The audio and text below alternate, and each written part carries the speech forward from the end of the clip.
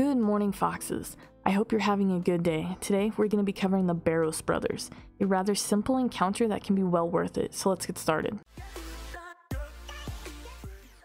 Stats. Firstly, turn off auto retaliate. I'm overall combat level 82. Also, make sure you set up for Ivan's blast. I have 65 magic, 44 prayer, 67 ranged, 70 hit points, 65 defense, and if you bring a melee switch to save arrows and charges, then I'm 65 strength and 68 attack. Make sure to upgrade that Ivan staff so you have more charges. Gear. I'm wearing my Nance Knot helm, Cloak of Ardoin, Amulet of Power, I have adamant arrows equipped, my Ivan staff, rune plate top and bottoms, my Dragon Defender, black gloves, climbing boots, and a ring of dueling. Inventory. I bring my magic shortbow, Ava's accumulator, dragon scimitar, 3 prayer potions, a shovel, a Drayman staff, a ton of fire runes and death runes, and the rest filled with cheesy potatoes, the highest tier food I have access to at the moment. I recommend leaving one spot open for your switches. If you have a DDS, it's beneficial to bring it for its spec also. Getting there. There's a teleport in the Ancient Magic spellbook, as well as teleporting directly to Morton with a teleport scroll. I alternate on my Ironman between using the Shades of Morton minigame teleport, then running east, and taking the Fair Ring code BIP and using the level 50 agility shortcut. Mechanics and rewards. There are 6 brothers, each with their own unique style, but we only really need to worry about a couple. I, myself, like to start upper right with Darok. I'll then follow this curvy pattern. So, it's Darok, Guthan, Carol, Aram, Varrock, then Torag. You'll stand on top of the mound and use your shovel. You should drop into the barrow. While inside the barrows, a prayer timer will start counting down. When it reaches 0, you'll lose a big chunk of prayer, so try to kill them as quickly as possible. The timer will then start counting down again. This won't stop until you're up top. You'll then click the coffin, turn on protection prayers, and kill the brother, then exit via the stairs. There will be one brother missing. He will be below in the tunnels awaiting you to reach him. He can spawn in the tunnels, or he can spawn as you click to open the chest at the end. There will also be monsters below. You'll attack them until your percentage is at 86.8% or higher. This means you'll have a chance at Barrows gear to drop. If you cap the reward percentage at 86.8%, then you'll reduce the number of bolt racks, half keys, and dragon med helms you'll receive, allowing the other rewards a better value. It's not necessary though. Once in the tunnels, you'll have to navigate through to the middle as only certain doors are open, changing each run.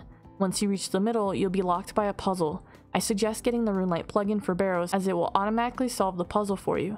If you get the puzzle wrong, it will lock and you'll have to navigate through the tunnels once more to find the new doors. You can also use a strange old lockpick which will automatically unlock any of the middle doors. Boss fights.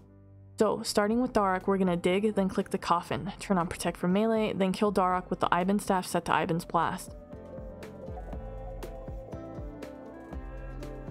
Once he's down, turn off prayer immediately, then exit via the stairs. Run down to Guthan, use your shovel, click the coffin, turn on pray from melee, and defeat him. Turn off prayer, run up the stairs, drink a dose of prayer potion if you need to. Okay, now it's time for Carol. He uses ranged against you. You're gonna use the shovel, click the coffin, turn on pray from missiles, then defeat him.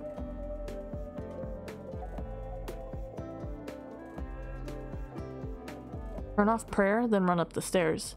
By this point, you should need to drink a dose or 2 of your prayer pots to keep your prayer at about half, or just over due to the prayer draining effect being in the Barrows has.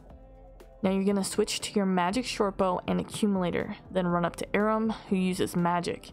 Use your shovel, click the coffin, protect from magic, then start using your magic shortbow to kill him. He will be more difficult than the others. He will also start putting debuffs on you. Just ignore them. If he's under half health, I'll let my prayer run out and use food to heal up if necessary. When he's defeated, then turn off your prayer if you still have some left and run up the stairs. Now switch back to your Ivan staff, Artie cloak, and Dragon Defender. Then run over to Varrock, dig, click the coffin, pray from melee if you have prayer left, cause why not? It's gonna tick away anyway. Don't use any more prayer pots though, let it drain completely. Eat if necessary. Once defeated, leave. Then run down to Torag, dig, click his coffin, defeat, eating when needed, and then run back up the stairs.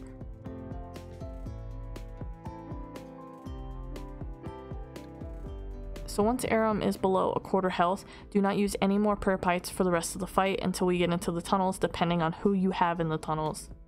So now you know how to defeat each of them if they were to be in their barrows, but each run there will be one brother missing. If you go into the barrows, click on a coffin and it says there's a tunnel, do you want to enter? You want to wait unless it's Torag, since he's the last on our list. So if you see that, decline, run back up the stairs, and make sure every other brother has been killed before going back to whoever was missing.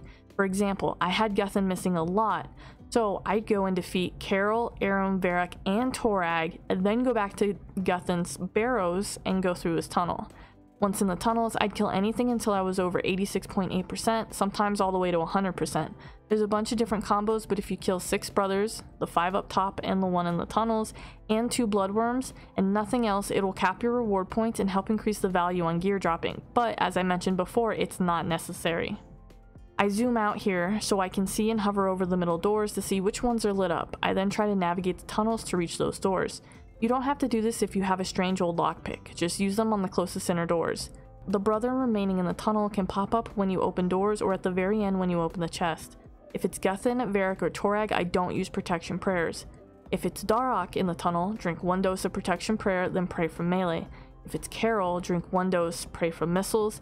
If it's Aram, drink 1 dose, pray from magic. Drink an additional dose if necessary to defeat them, otherwise don't use prayers for anyone else in the tunnels. Once they are defeated, click the chest again and you'll have your rewards. Using your Ring of Dueling to teleport to Ferox Enclave and use that handy rejuvenation pool to refill your stuff. You want to repeat this general process until you have all the drops to complete Barrow sets. I hope this guide has helped you guys out. Good luck and have fun.